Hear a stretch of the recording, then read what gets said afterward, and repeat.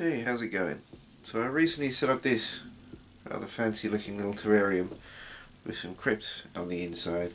A little experiment to see if I can grow them as an immersed plant rather than underwater as I have done previously.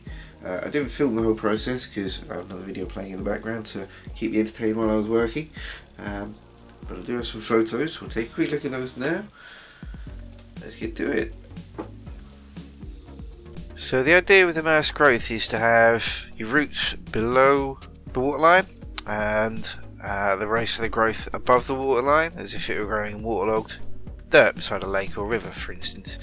So what we've got here is some gravel, just to give it bulk the height up a little bit before we put the dirt in the top.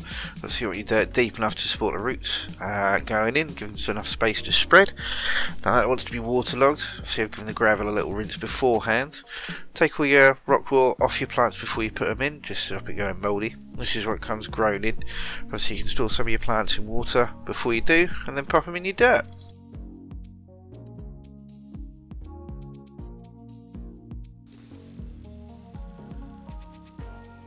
Alright, thanks for watching.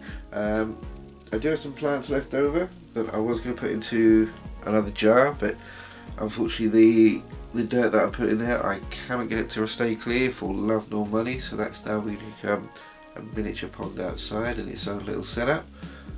So I'll probably drop those leftover plants, these leftover plants, into that, but I shall do that later because it's raining.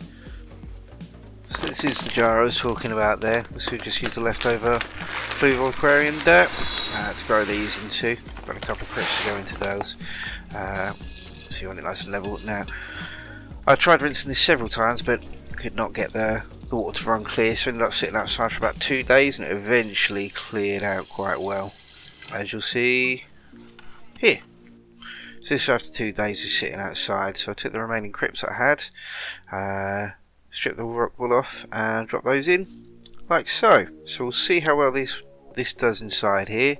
There's my jar outside that's doing really nicely outside too. And just a quick look at the remaining plants that I've got. Oaks and horse chestnuts. I have a little plod from last year too.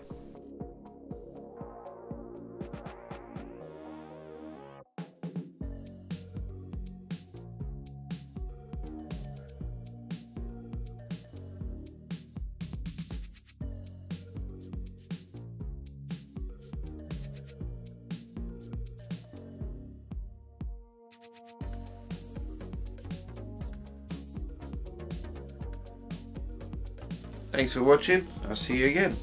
Have a good day.